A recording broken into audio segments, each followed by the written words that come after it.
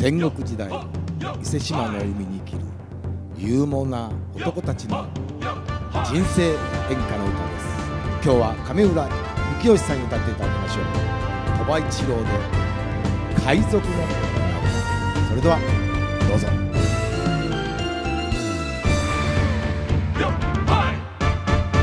今行け三度あご湾かけて伊勢志摩仰ぎ夢を抱いてゆけ望みは遥か波の果て俺も連れてけ畑船えいやよほえいやよほえいやよほえいやよほ火の矢を解き放ってえいやよっしゃえいやよっしゃえいやよっしゃえいやよっしゃ天下を取りに来た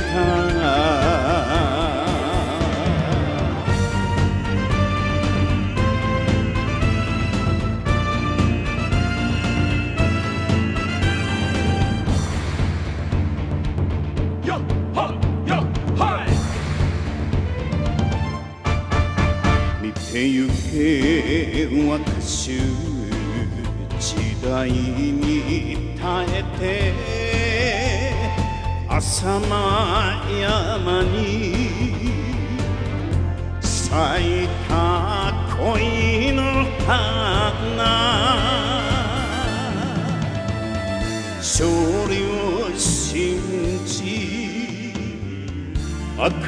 く燃え海の男を送り出すえいやよほえいやよほえいやよほえいやよほ牙向け鬼になれえいやよっしゃえいやよっしゃえいやよっしゃ天下を取りに来た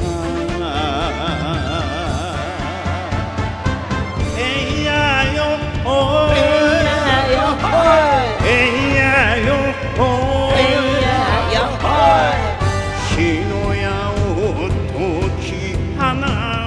てえいやよっしゃえいやよっしゃえいやよっしゃえいやよっしゃ天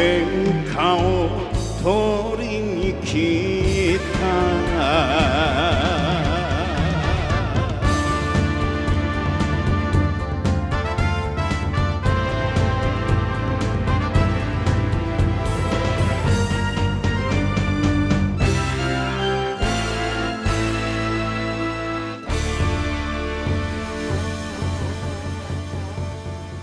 ありがとうございました。